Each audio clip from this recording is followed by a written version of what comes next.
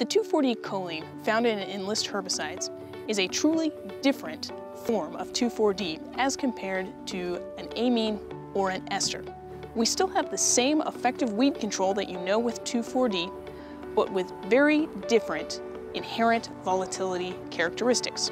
In comparison to 2,4-D ester, 2,4-D choline is 96% less likely to volatilize than a 2,4-D ester. 2,4-D choline is formulated with choline salt. The 2,4-D acid is connected to an oppositely charged choline salt molecule. You can see the negative charge on our 2,4-D acid and the positive charge on our choline molecule. The stability of 2,4-D choline comes from the charged 2,4-D acid being connected to the oppositely charged choline particle. Choline is our salt that's connected to the acid, and as we formulate products, we are trying to make sure that the acid doesn't get loose. That's where volatility comes from.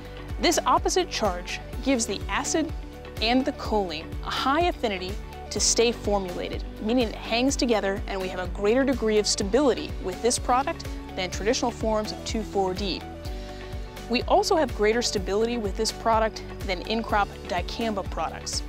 On an acid-to-acid basis, 2,4-D is 236 times less volatile than Dicamba in its acid form.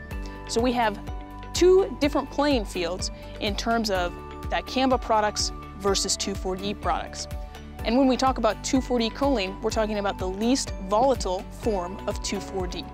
These near-zero volatility characteristics that are inherent in the 2,4-D choline molecule give us the ability to have tank mix flexibility advantages with Enlist herbicides as compared to the in-crop Dicambas. Because the product has a high affinity to stay formulated and is not impacted by acidification like Dicamba, we have the ability to tank mix naturally acidifying products with Enlist herbicides. For example, you can tank mix DMA or amine forms of glyphosate, glufosinate, and AMS with Enlist 1 herbicide. Additionally, there is no pH advisory language on Enlist herbicide labels for low pH tank mixes. The near-zero volatility characteristics of Enlist 1 and Enlist Duo herbicides mean that farmers and applicators can be confident that the product will stay where it's sprayed. We will not see gassing off.